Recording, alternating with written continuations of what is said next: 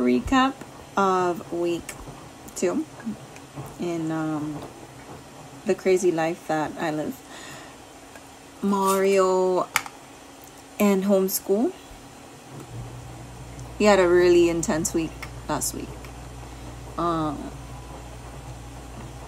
don't know if they do that on purpose, like give him an easy week and then give him a more busier week, but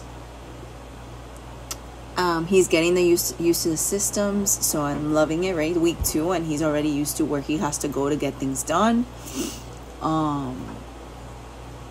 He'll do a lesson, but then he'll need a little bit of my help, like if he's reading stuff that makes no sense, or just putting it in his layman term version so that he understands.